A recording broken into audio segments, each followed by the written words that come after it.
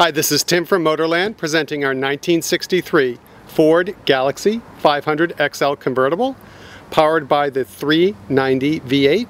Josiah is going to give us a startup and a tour of the engine.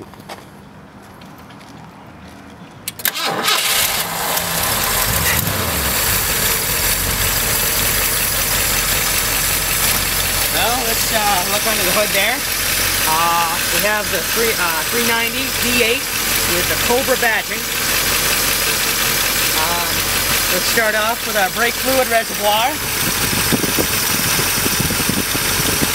And as we move over our engine, we have the Cobra air cleaner. Don't mind the smoke, that's perfectly normal. And a typical Ford engine will always have the distributor in the front.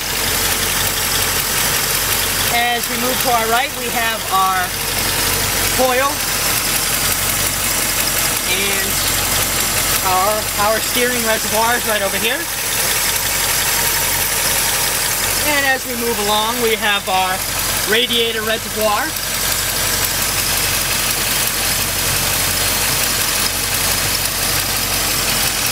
And we have a newer battery.